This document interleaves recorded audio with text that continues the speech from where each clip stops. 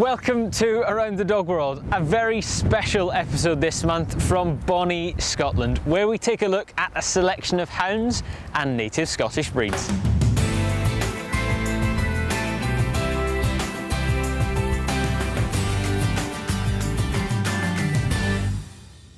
I mean, at one point, my 89-year-old mother had to put my socks and shoes on.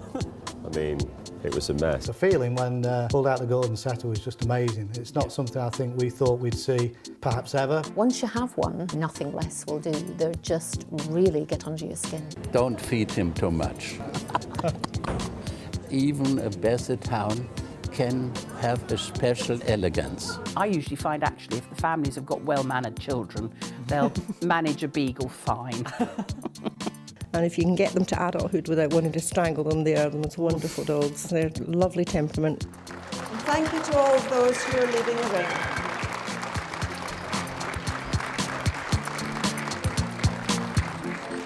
An hour and a half drive, delighted, but we'll go home in about 10 minutes. We'll be flying. Watch Around the Dog World on Horse and Country.